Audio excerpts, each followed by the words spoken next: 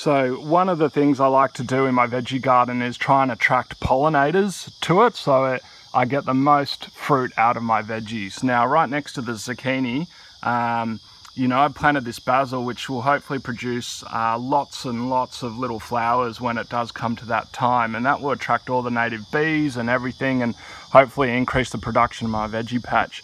Now, I've also gone around the garden and collected all the lady beetles I can find, and I've put them on my zucchini because I'm getting a small aphid problem.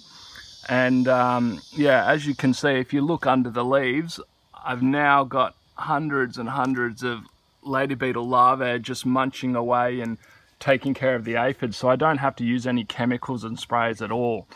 Now, I can also see I've got a few holes in my basil, which can mean some slugs or snails or little crickets have got in. Now, to control the slugs, all you need to do is get a bottom of a bottle and cut it off and bury it in the ground, and use some old wine or some beer that, you know, isn't important to you, and the fermenting actually, the smell actually attracts all the slugs, and they come in and go down and go for a nice little sip there, and they can't get out and they drown, and that will collect quite a lot of slugs. So every few days you top it up and empty it, and that will control your slugs. So that means there's no need for baiting and getting rid of that, and you know, potentially exposing your pets to slugs bait and snail bait. So yeah, there's a few tips to help your veggie patch hopefully produce more and handle some critters by not